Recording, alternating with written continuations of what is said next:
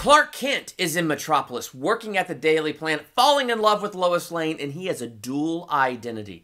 Is it all falling into place? Is it all going perfectly?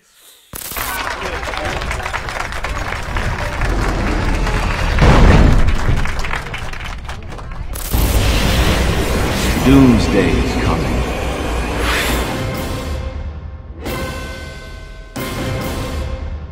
Welcome to Durbania. I'm Durbin, and this is my theological review for Smallville Season 8, The Twisted Heart of Man. And I call it that because this season has a very interesting theme. Clark is working out how to balance his Kryptonian side with his human side. As he has this dual identity, he's looking for the best in humanity, and he has his #1 rule: never, ever kill. And that rule and how he views humanity is severely put to the test this season. Maybe you haven't been put to the test yet. Maybe your island's still out there, Clark. Is his island still out there? Does he arrive at his island, his crucible this season? Let's talk about Season 8. If you like this type of video that I do, hit that subscribe button, hit that like button, and share this with a friend. I'm a true believer in this red and blue super dude. Hello. Can I count on you to publish that letter if anything happens to me? I have to see you. How do you feel about phone booths that say midnight? Smallville Season 8. Traditionally, it is my least favorite season of the show. But this last time I watched it, I had a little bit of a conversion. I think it's because as I was watching it for the first time as it aired and the episodes are popping up week to week, it just felt like it was taking forever to get places. Especially since we already had Clark at the Daily Planet, falling in love with Lois. He's got the dual identity going on. I was just like, make him Superman already. And so airing week to week, things going slow, I was getting impatient, like just let him go forward and let him step into the light. And I felt like they were holding him back. And let's not forget, this is a season with new writers. We don't have Michael Rosenbaum, no Lex Luthor, no John Glover. So there's this completely different feel over Season 8. So I think that was my problem the first time I watched it. But now, rewatching it to do these reviews, first, watching it with the purpose to review, it kind of forces you to watch it through a different lens and with a different set of eyes, which I think is a good thing. And it definitely was a good thing for me this season. Back in the day, the stuff I previously found cheesy, this time watching it, I found it as an invitation to not take it so seriously and to relax and just have fun with it. Because that's what the show is supposed to be. Superman is a little cheesy. And so being able to do that and have more fun with this season, it was fantastic. On top of the fact, this season really did, I think, have a good balance. And had a good balance between the dark and the light. Like the whole first half of Season 8 was very light, very fun, very cool, building the classic Lois and Clark. But then you had Doomsday and this sense of impending doom. And because they did Doomsday a little bit different, there's a different philosophy behind that character, which is deep and interesting. And so it was this great balance between the lighter and fun elements and the darker elements. And I feel like it worked together very well this season. You're looking at the newest recruit to the Daily Planet. That's great. So just first up, it was a blast having Lois and Clark finally together as a reporting team this season. And I love how he tells her like how he's starting at the Daily Planet. And then as he's walking away, she looks at him with this little smile on her face. And so I feel like right out of the gate with Lana gone, like saying goodbye on that stupid tearjerker of a DVD. With that now completely out of the way, we have this base that has been built since Season 4 between Lois and Clark, and now they are building on that. Don't tell me I have to wear a tie. Always dress for success. No time for the men's room. Let's change in here. A phone booth is not exactly private. Daylight hours, Clark.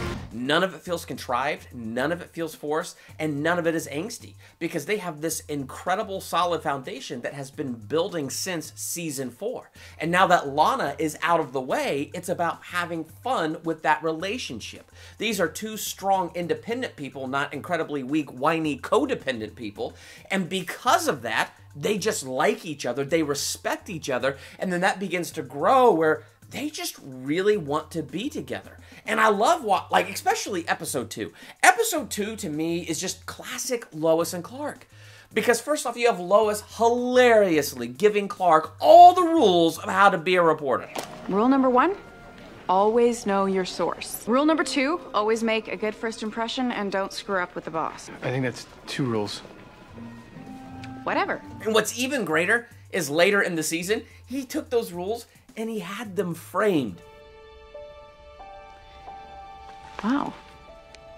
Who would have known you were this sentimental? And then you have those moments where, like, the bus explodes, she turns her back, and he runs off. And there he is being like Superman, and he's ripping the top off the bus. He's saving people. And then you have those moments where Lois wants to get close to the bus, but the cops won't let her. But Clark, kind of standing aside, listens, and he gets the information that Lois is striving to get. So it's this classic Lois and Clark stuff that begins to build, and it starts to make things really feel like your classic Superman story. It's not quite there yet, so it keeps that Smallville feel, and it has that epic feel that you know it's building towards the future we know is coming. But it's a great way of building it. In fact, the whole Lois and Clark relationship is so fun that one of my favorite episodes in the first half of season 8, you have Jimmy and Chloe. They're engaged and they get married in the middle of the season. But while they're engaged, they get kidnapped because it wouldn't be Smallville without something asinine like that happening. The fun part of this episode, though, is Lois and Clark pretending to be engaged in order to get kidnapped so they can find Chloe and Jimmy and rescue them. What are you two doing here? Tell him, Cupcake. Lois and I we're getting married.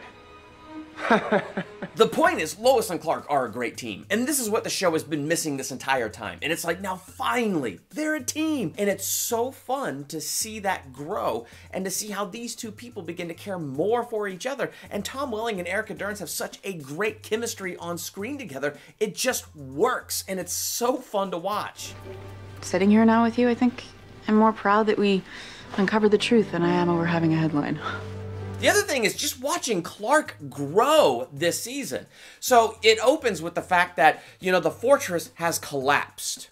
And Jor-El took away Clark's powers so that the Traveler could not be controlled by Lex Luthor. The fortress collapsed, Clark gets rescued, and then to get his powers restored, Martian Manhunter flies him towards the sun, which restores Clark's powers, but takes away Martian Manhunter's powers. So no Jor-El guidance, no Martian Manhunter backup, no real safety net, and we see the choice that he makes to be a hero. There's this great montage a little bit later in the season where you see him running around and just saving the city. And it's this great montage because we see the choice that Clark is making. That Jor-El's not there to guide him, but he still wants to step into his destiny. Yeah, he's still overcoming certain fears and stuff in his life, but we actually see Clark mature and grow leaps and bounds this season as he's making the conscious choice to save the city. Without a doubt, I'm officially a true believer in this red and blue super dude. In fact, Clark Kent becomes the Blur this season. Now, I've seen people with mixed feelings about this, and I have mixed feelings about it, because calling him the Blur is actually kind of weird and cheesy. But it's a great episode where Jimmy Olsen snaps a picture, and Clark in super fast mode catches Lois and saves her from a car about to hit her, and he gets a blurry image on the frame. And what's so great about that episode is the hope that Clark sees. So first off, this episode proves Jimmy Olsen is the smartest of all the characters, because he put together really fast that the Blur is Clark Kent. No, it makes perfect sense. It's you, isn't it? Freaking genius. He's also later on finds out Davis is the serial killer. Freaking genius. But the point is Clark trying to throw Jimmy off and say, look, I'm not the Blur. Why would you ever think that? You have Oliver Queen dressed in a red cape and a blue outfit trying to repay what Clark did for him in season 6 when Clark disguised himself as the Green Arrow. So now here's Oliver Queen trying to help conceal Clark's identity. But when Oliver Queen saves Jimmy, and Clark looks around and sees just the hope and the inspiration on people's faces, it inspires him. So yeah, maybe the name, the Red Blue Blur, is cheesy, but I think the concept is very cool. And then even cooler as you're watching Clark grow and mature this season, when Chloe's in trouble because Brainiac has infected her mind and he's erasing her memories, Clark rebuilds the fortress with the crystal to save Chloe. And listen to what Clark says to Jor-El. One thing needs to change. You call me your son. You treat me like your enemy. I think it's time you stop punishing me and start trusting me again. You've grown up, Kal-El. Your trials have matured you. So even Jor-El notices the maturity in Clark, that he has grown leaps and bounds already. And so really that whole first half of season 8, watching Clark grow, watching Lois grow, watching Lois and Clark grow together, it is a ton of fun, and it feels like they're really building the classic Superman stuff, and it feels like I'm watching a lot of that classic Superman stuff, and I absolutely love it.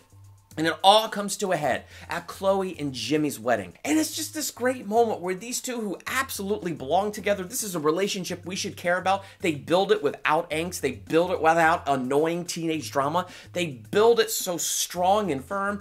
And finally, they're moving in for that kiss, this ultimate moment of payoff. And then... No, God! No, God, please, no! No! No!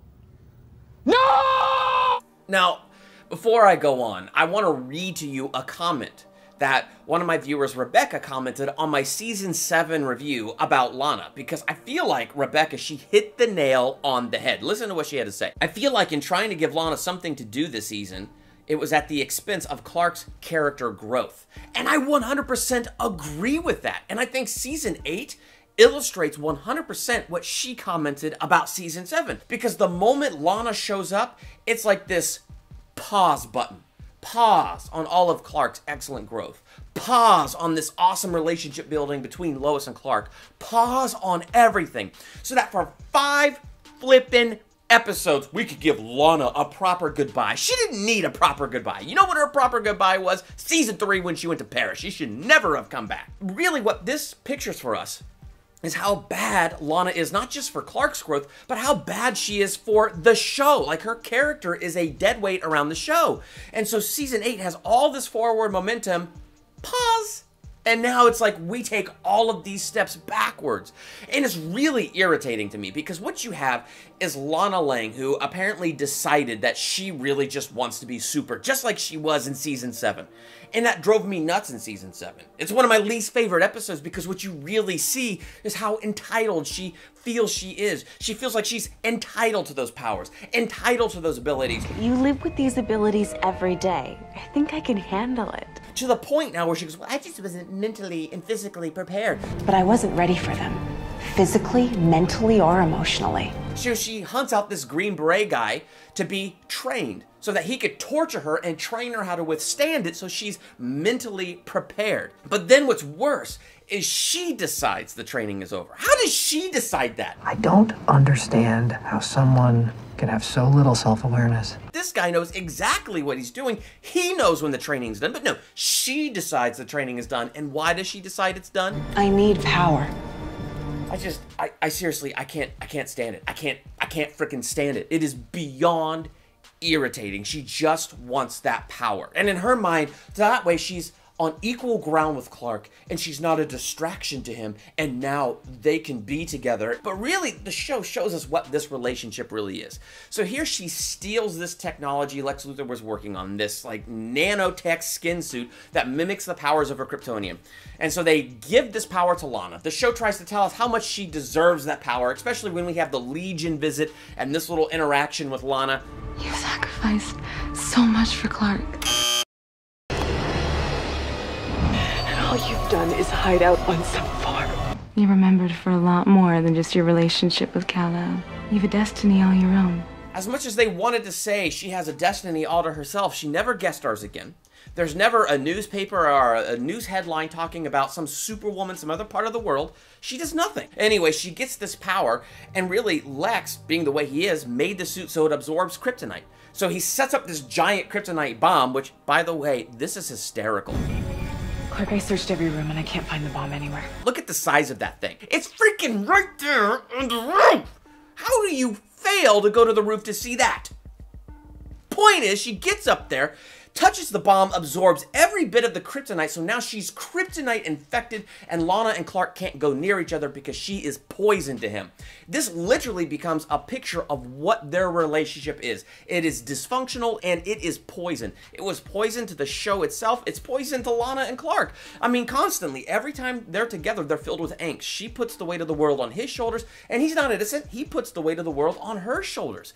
It's this weird, unhealthy thing. And finally, the show has given given us the true, honest picture of how bad that relationship is when she's covered in kryptonite and she's literally poisoned to him. It's incredibly irritating. And what's worse,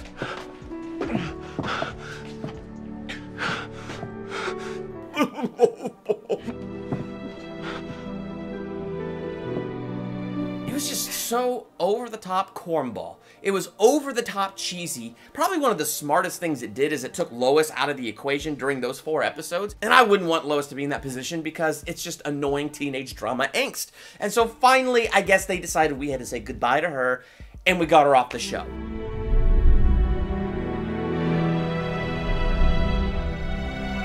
It's done.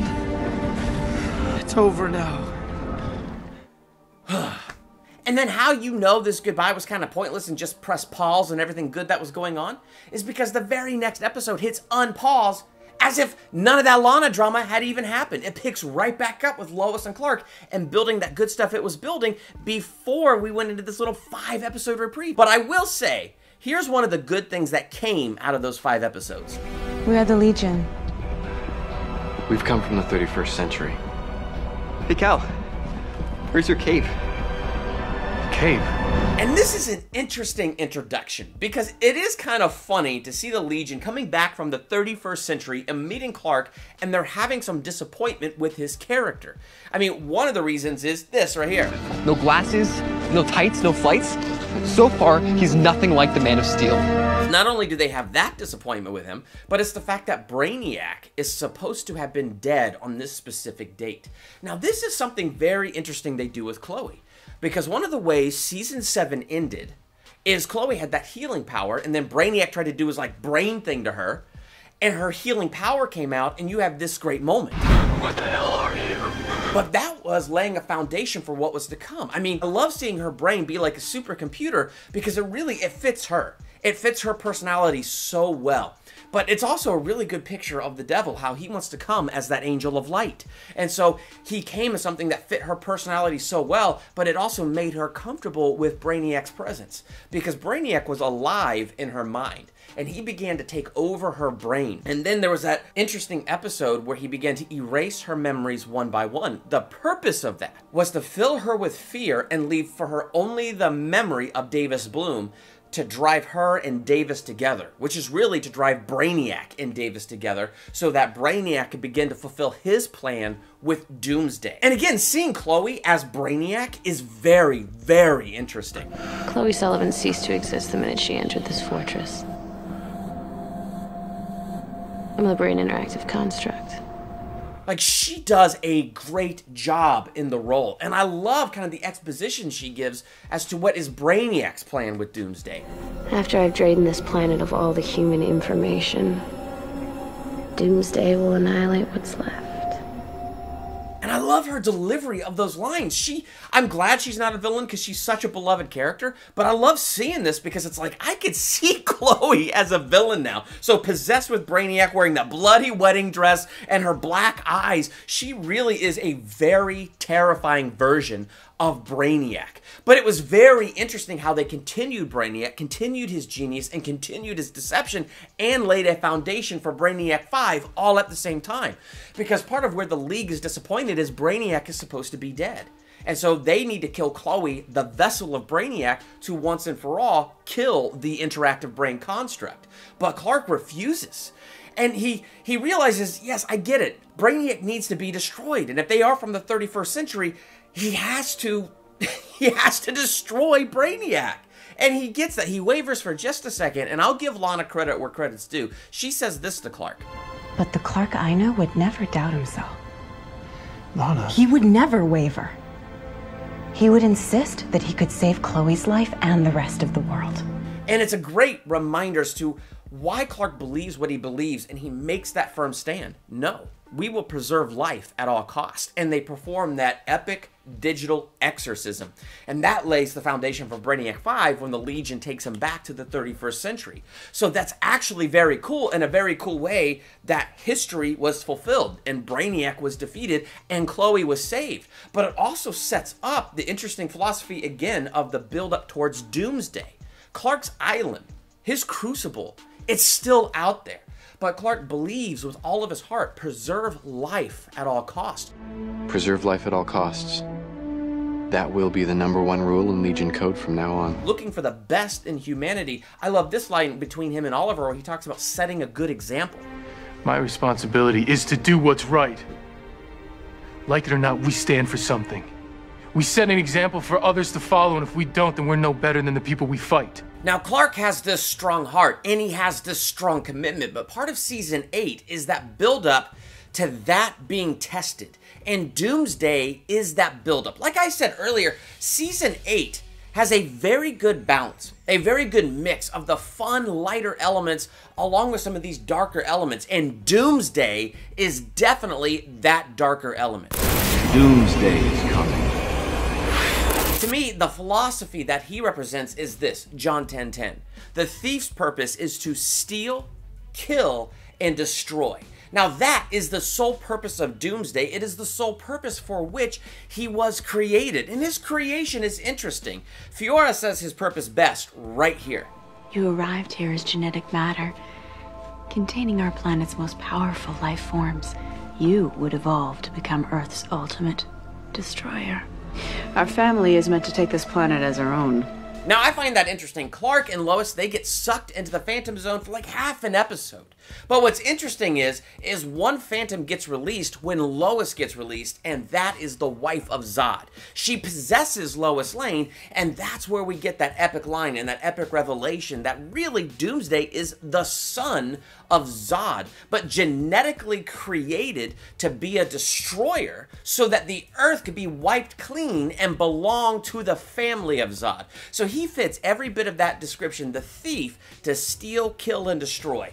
And because Doomsday is created as this creature to evolve, he's virtually unkillable, as is said in Batman vs. Superman. But they had a great build-up to that throughout Season 8. Like Fiora, the first way she makes him evolve is she runs him through with that pole in the hospital. But when he gets stabbed, he heals, and he becomes, like, pretty much unbreakable. You can't break his skin like that anymore. I think what's most interesting about this interpretation of Doomsday is you have the character Davis Bloome, a character who believes he's human. So you have this human side railing against what he's created to be, which is the destroyer. And so he has these metamorphoses into this monster, which is really the next step in his evolution. And when he becomes the monster, it goes out to complete its nature, which is to destroy, and leaves a trail of carnage. And so he tries to look for redemption, and he points the beast at bad people, hoping that will calm the beast. And of course, he finds no redemption there. He finds no freedom there. So he turns towards Chloe, having a huge crush on her, thinking he's in love with her, that will calm the beast. And so he seeks to possess her as an object and holds her emotionally hostage. And when these attempts for him to control his nature fail, he believes the lie that there's only one way out. So he gets a hold of Chloe, and they go to the kryptonite cage from Season 7, and so that he can end it all with kryptonite. But what's amazing here is Clark Kent showing up to bring light into his darkness. Chloe, pull the lever. Let me end this. No, Chloe, you have to give this another chance. This is not set in stone. We should have been brothers. And yet Davis, like, the monster begins to break out, so Chloe hits the switch to save Clark, and it rains liquid kryptonite on him, and it looks like it kills him, and he seems to die temporarily, only to come back stronger, impervious to kryptonite. I'm immortal. So they do a good job showing us how Doomsday evolves and becomes a stronger and stronger weapon, and even through the process of that evolution, we see Clark Kent with his firm commitment that he wants to save Davis Bloome. So as long as Davis has his old nature, he is a slave to its desires and its passions and its destiny. No matter how hard we try to fight it, we will always return to our true nature. What Davis needs is a new nature altogether. Therefore, if anyone is in Christ, the new creation has come, the old has gone, the new is here. Doomsday impacts each of our characters, and I think Oliver Queen has a very interesting character arc, because I feel like season 8, it begins with him in a very bright place. I mean, Clark is missing after the fortress is destroyed, and he is out there searching for Clark, and he won't give up because he knows Clark won't give up on him. Clark would never give up on us. We're not giving up on him. And he goes into a darker and darker place throughout season 8 until finally he kills Lex Luthor. Toyman tries to kill him, and using one of Toyman's toys, that was a bomb, he sends it under this truck that Lex Luthor is in, blows it up, and he is responsible for the death of Lex Luthor. And you can almost see that once Oliver Queen has crossed that line, he feels like it's easier to cross it again, especially when looking at Davis. He's like, destroy the whole thing, Clark, like what he says here. How many more lives are you willing to sacrifice if your plan fails this time, Clark? So it's interesting, since Oliver has already crossed that line, Davis Bloome is a great fear for him. It's something that he really has no power to defeat. And so he's telling Clark, you need to kill. Not everyone's worth saving. We need to take care of Davis Bloome. So Clark devises a plan to use black kryptonite, which separates the Kryptonian from the human. He wants to separate Doomsday from Davis Bloome and save Davis and banish Doomsday to the Phantom Zone. But that's not enough for Oliver Queen. He can't handle the what if. And so using a kryptonite shock arrow incapacitates Clark as he and the rest of the Young Justice League go to try to take matters into their own hands and kill the monster and the man. Don't worry, Clark. I won't kill you. This is just get your ego out of the way so we can do what needs to be done. And this also leads to Tess Mercer, who, it's interesting because I feel like the first time I watched season 8, I didn't like her. And it's because I didn't let myself like her, because I missed Lex Luthor. I missed Michael Rosenbaum the first time I was watching season 8. I was just so sad to not have that Luthor dynamic in season 8. But this time, just allowing myself to enjoy season 8 and just having the right expectations, I really enjoyed this season. And I found Tess to be a fascinating character. And I think what makes her more fascinating is the latter part of season 8, because she gets that journal from Lionel Luthor, the Veritas Journal. Through the Veritas Journal, she learns the true origins of Clark Kent, but also the true origins of Davis Bloome, like how he came like as a piece of DNA or something attached to Clark's ship. When it crashes, it takes that form of a human, its first stage in that evolution, to blend in before it grows up to become this ultimate destroyer. But what's interesting about this episode as it unfolds is you really see Tess's thinking, because she's going back to the Kawachi Caves and the cave wall with the two-headed monster, and how the one head is Naman and the other head is Sagith. They're brothers who become enemies. And it seems in the past that Lex was Sagith, or maybe it could have been Lionel, but really it was Lex. But you see, Tess has a different interpretation, because Davis Bloome and Clark Kent are from the same planet. Well, then they're like brothers. And she really gets this into her head. Like when she learns the true origins of Clark Kent, she really does see him as this alien Jesus. I guess I assumed after you ambushed me in my barn and accused me of being an alien Jesus that we had dropped any formalities. And so because she sees him as this alien Jesus, she sort of develops this weird modern alien theology all around him. Who would Christ have been if Judas had not betrayed him?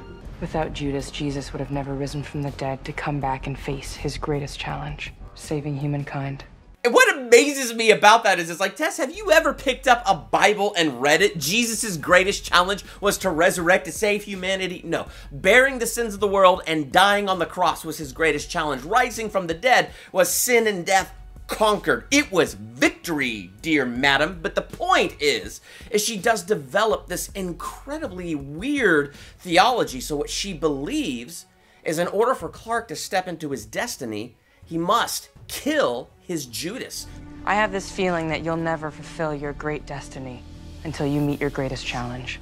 So Oliver Queen is pushing Clark to a kill, and when it seems that Clark has his ego in the way, he takes it out of the way by incapacitating Clark. And then you have Tess, who truly believes that Clark must kill to reach his destiny, so she's trying to take away every avenue that he could possibly have so that he kills. So she has this mistaken idea of who he is, and rather than getting to know him for who he is, she forces this idea of who she thinks he should be onto him. So even when Clark is trying to get Davis to the Phantom Zone, she sneaks into his barn, takes the crystal that opens the Phantom Zone, and has it destroyed. So that you'd have no choice but to kill the beast. No one has the right to choose who lives and dies. You can't avoid your fate. Therefore pushing Clark to having to kill Davis. It's very sad, and it's very interesting, Tessa's character, because, yeah, she's dark. She seems to be on Clark's side. She doesn't want to be an enemy to Clark, but her actions and the way she goes about doing what she does, it is pretty dark, and it is pretty evil. So she thinks Clark must be a certain way, so she takes away every avenue to try to force him into her own little box. This is how you have to be, Clark. This is how you have to save the world. You must kill. Why are you so determined to see Davis Bloome die? An entire civilization's survival depends on it. The other thing I find interesting about Tess is that she has this other urgency that is driving her, and it's the orb. There's a voice calling out of the orb from the end of season 7, the orb Lex was trying to get to the fortress in order to control Clark. Turns out this is also more than that. This orb is Smallville's version of the bottled city of Kandor, and I find that to be incredibly interesting. But this voice calling out to Tess, driving her to drive Clark to get him to destroy Doomsday, that's another element that I find kind of interesting.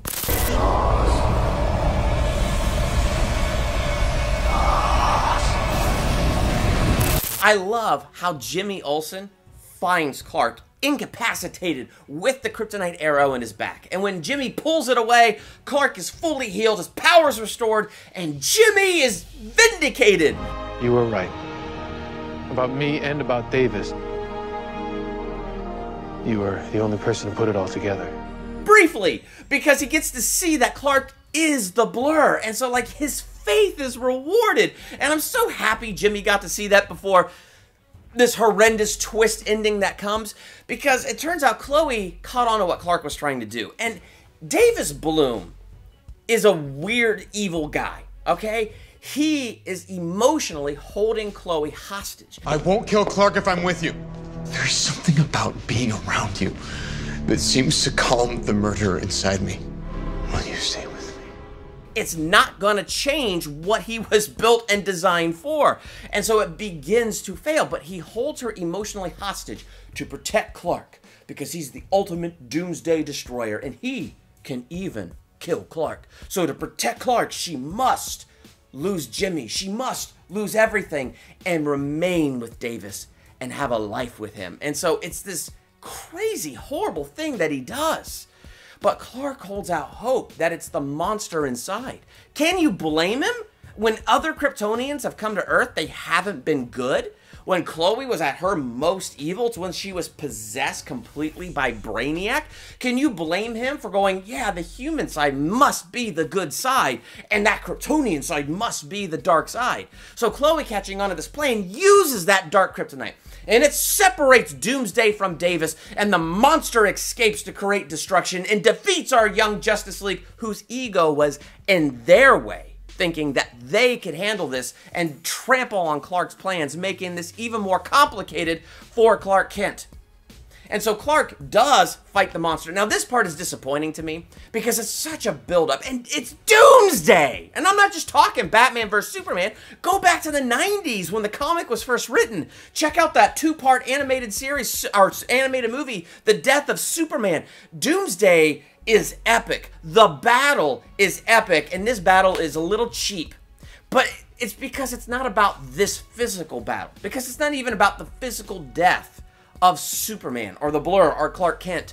This is about a different kind of death. So Clark does defeat Doomsday in a fight that is a little bit disappointing and buries him deep down under the earth with all the bombs and all that stuff. And Davis Bloome kills Jimmy Olsen. The human heart is the most deceitful of all things and desperately wicked. Who really knows how bad it is? The twist at the end of season 8 is a great illustration of the truth of that verse. Humanity is corrupt. We are not inherently good. We are inherently evil. And Clark saw that on display through Davis Bloome. They separated the beast from the human, and the beast was buried deep under the earth.